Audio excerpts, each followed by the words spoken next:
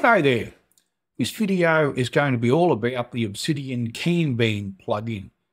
You know, I've tried several plugins for managing tasks in Obsidian, including the database folder, projects, tasks, and with a number of things. I just want something simple that I can visually pick up straight away as to what's going on, but that I can also customize for my needs.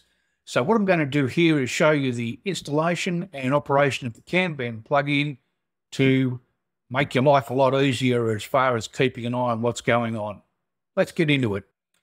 Now, the concept of Kanban boards all started back in the early 1940s, and the first Kanban system was developed by a gentleman by the name, and don't hold me to the pronunciation, but Taiichi Ono. And he was an industrial engineer that worked for the Toyota Motor Company. And the whole purpose of Kanban boards was to keep a track of the production process within Toyota. Now, they are used widely today, and a number of organisations use them for tracking what's going on. So that's what we're going to have a look at today to make it a very easy little task management system for ourselves within Obsidian. Okay, let's install the plugin. So we'll go down to the bottom of our Obsidian Vault here to the settings, click on that, up to Community Plugins. If you have a new Vault, restricted mode needs to be turned off. Browse Community Plugins, and we'll search for Kanban. And here it is here. And we'll install it, and now we'll enable it. Now there's some documentation below here that's worthwhile having a look at. And there is a full set of documentation also located within this link, and well worthwhile going and having a look at that documentation just to determine what you can do as well. I haven't bothered touching anything here because it's just as easy to set it up and then change it as you go along to suit your particular requirements. Now, one thing I know from using the plugin is that the presentation of the Kanban board, it still has traditional markdown behind it. And you will often find that you'll have the Kanban board showing, and then you might have a look at the markdown. And there isn't a default in the command palette to switch it between markdown and Kanban view. So I've set up a hotkey, and we've got here toggle between Kanban and markdown mode. I had put a plus there, Control, Shift, and K, which I find is easy to remember for Kanban. And then that will allow us to toggle between the two modes. And you'll see more of this as we set the board up. And we're ready to go with setting up our first board. First of all, in Obsidian, I'm in my training vault at the moment. I'm just going to press Control P to bring up the control palette. I'm going to press K for the Kanban, and I'm going to say create a new board. So it's called here Untitled Kanban. And then on the right hand side here you can see that I can now add different lists. So to add a list, to just start one, to do. That one's done, and you can see it's come over here, and on the left hand side we'll put in progress, pending, just for the sake of it, just to show you how it works, and done. And that's okay. That's all done now. So we can cancel that and get rid of it out of the frame. And now we can add our cards to each of the boards. So obviously they're all going to start in the to-do area. So I'll just show you how to add one card, because I've already prepared a Kanban board for us to have a look at, but this is just the process that you'll go through. So you click and add a card and put the card title, things to do. Now in the settings, we've set up that Shift and Enter will give us a new line, and Enter will put the card in place. So we'll use Shift and Enter. So this is just a card that we are using for test purposes. And there's our card. So that's all there is to adding cards there. All right, so now let's go to one that I have prepared earlier. And you can see that I've got several lists here: to do, pending response, brick wall, in progress, and done. And you can set these lists up however you want. So the to do is adding cards. New cards are appended to the list by default. So that happens in the settings. You can set whether to put them at the end of the list or at the beginning of the list.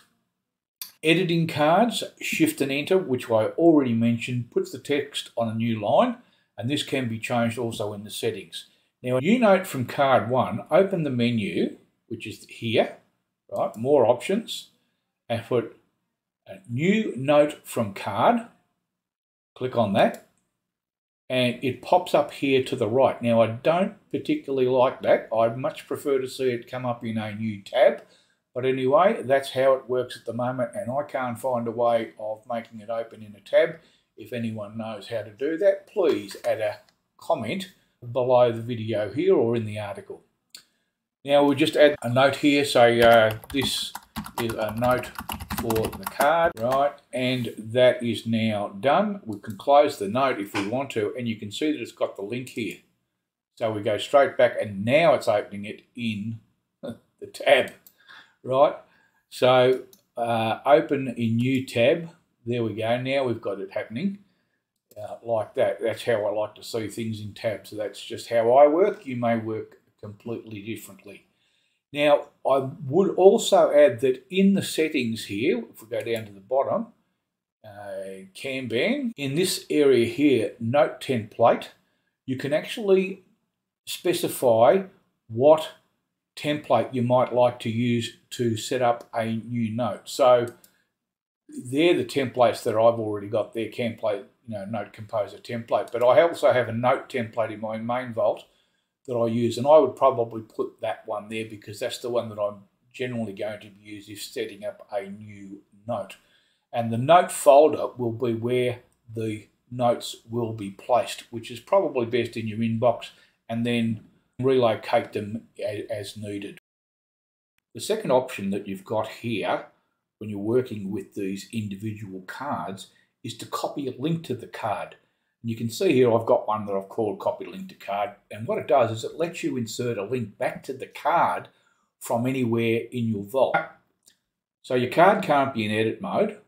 If you put it in edit mode, then you're not going to get anything come up in the right hand menu, and there's an X there to delete it. So we've got to be in standard mode, and then we can right click on the note, and it's got copy link to card, and that's the one that we want.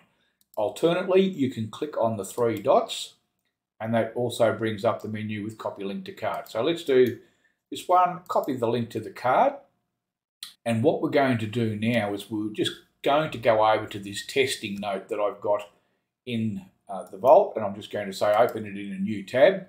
And I'm going to go here, I've done one earlier for a test, and Control V, and there is the link back to the note in the Kanban board. Now, you can see here that it's referencing a block, but at this stage it's only taking it back to the whole Kanban board, probably because there's not that much in it. I don't know, I haven't seen one that's completely full, but it is actually referencing a block. So that is how the copied link to the card works. Over here in the pending response, I've got a few extra lists.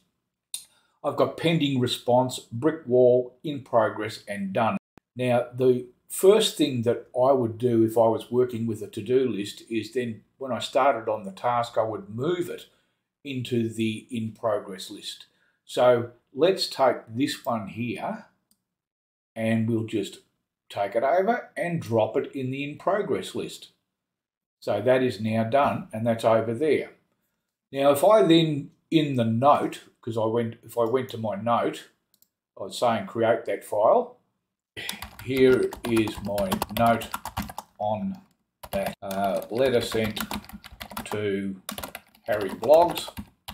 All right, and I've got that done. So now I can go close the note, and I'll go back here, and editing cards will take me straight back to there, to that note, and you can see that it's got the information on it already. Now, if I've sent that note off to Harry Blogs to get a response, I can then move the note over to pending response. Now, if Harry really mucks up and doesn't send me the response within the time frame that I want, I can add it to the brick wall, because that's what I've hit. And then I've got to work on these ones to knock them down and move them back into the in progress area. So as you can see, you can move these notes around however you wish so that you're keeping a quick visual record of what's going on and what stage your particular tasks are up to. Obviously, the last one here is the done list. You can leave them there if you wish for motivation purposes to have a great long list of things that you've done. Or you can click on the card again in the right hand side and you can archive the card, which will remove it from the list and put it into the archives. So there is the prepared earlier Kanban, and I hope that gives you an idea as to how you can set it up and keep an eye on all your tasks. And finally, I thought I'd better show you a little bit about the archives because they can be a little bit mysterious. Over here, I've got my done list. Now I can archive the card by bringing up the right-hand menu on the mouse, and I can either archive it or delete it. So I'll archive it there, and now you can see that it's gone. Now, if I click on the list, there is nothing here to get that card back. And what you need to do, and the same if you actually archive the list, by the way, archive cards or archive the list as it says there, is to go into markdown mode. Now recall I had a hotkey for Control Shift and K. So I'll hit that now, and here's the markdown version of the Kanban board. And you'll see that it's got done down here. Each of these are actually heading to, and this is how it's laid out in real markdown. And down here it's got the archive and it's put that in there. So you can actually see it. This will be only available though in markdown mode. What it does when you put the card into archive, according to the settings, is that it is marked the date and time that the card was archived. So I'm just going to copy this here. Control C or Command C, depending on what your system is. Control V, and that is now done. I can delete this from here because I don't need it any longer. And then Control Shift and K again. There is my card back, but it is also now showing the archive list. So I can Control K, go back there, and I don't want an archive list, so I'll just delete that. Control Shift K again, and we're back to where we were with our done list and our list as it was. So I hope you've enjoyed this video on the Obsidian Kanban plugin and that it's of help to you. I find that it's a really useful way of doing it. There are advanced methods as well where you can link one Kanban back to a main one, but that would be a matter for a separate video, but you can do it. Very useful if you want to run Kanbans for individual projects and then keep the projects in a Kanban board on your home note. So I'll see you next time. Cheers.